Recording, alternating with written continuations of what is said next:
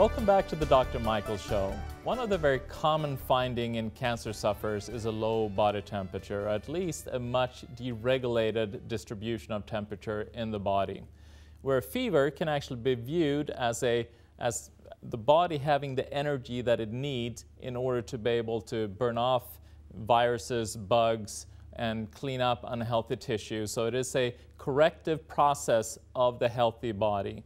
A low body temperature, it can never be viewed as a normal or healthy condition. It just means that the body doesn't have the energy to clean up all these junk that needs to be cleaned up on a continual basis, because the body uses temperature to fight off infection and also to burn off toxic waste. So if you continually run low, you're not going to be able to do that. A low body temperature actually creates a happy home for viruses and chronic infections, and it is a sign of degeneration and gradual cellular death. So it is a serious issue. You really want to make sure you address that if you're continually burning low. I would consider low body temperature actually as like the plague of the 21st century.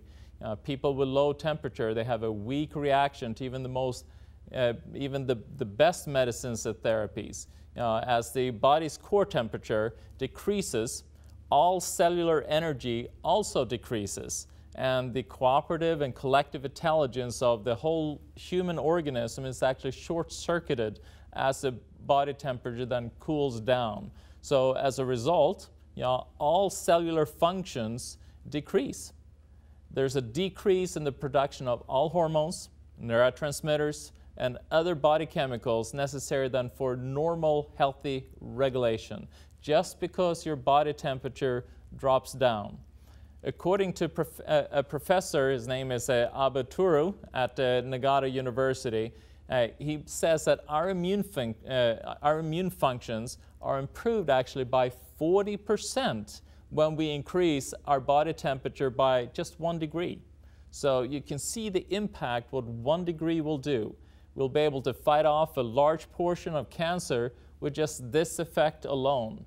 Natural forces like immune functions are very important in the course of cancer treatment and will have a significant effect on the treatment outcomes. When the body cools down, the blood vessels will contract and the sympathetic nerves will then be excited. And when the sympathetic nervous system is excited, you have something called granulocytes, and they will be excreted and promote that inflammatory process. And inflammation always precedes cancer. So pretty much a majority of our diseases, our chronic diseases, have an underlying factor of inflammation. So by cooling down the body, inflammation increases, and we're more prone to all chronic diseases. So that's how important then our body temperature are.